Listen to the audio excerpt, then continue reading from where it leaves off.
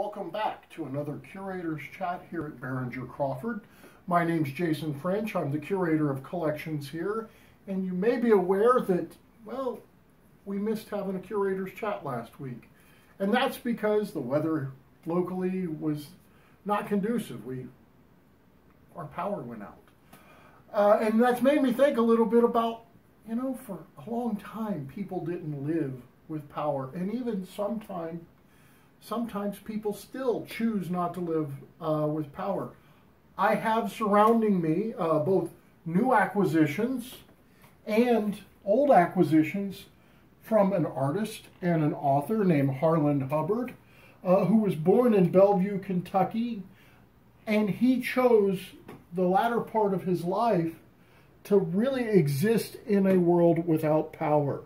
So much of this that we see here are things that he created without living on the modern grid. And I think that's fascinating. He did many interesting things in his life. He built a shanty boat, and he and his wife, Anna, floated down the Ohio and into the Mississippi and down to the bayous over a number of years in the shanty boat. And they would stop along the way, find some place where they could plant crops through the summer so that they had food, they would fish. But all of that was kind of living, off the grid and living with nature. He was a very accomplished person. His family, he came from a very accomplished family as well.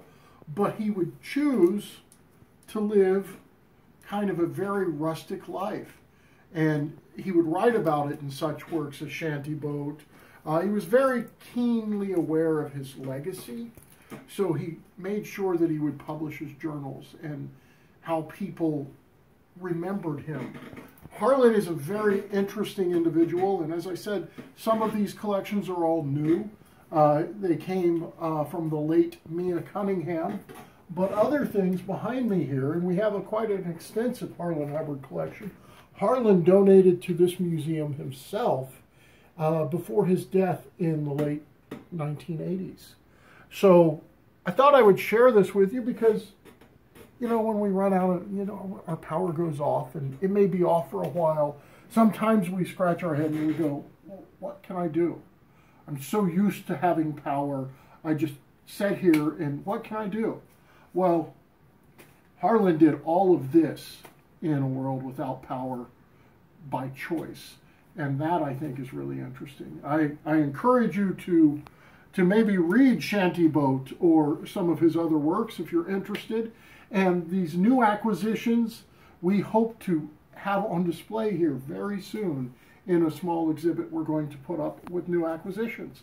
So come and visit us. Thank you, and we'll see you next week.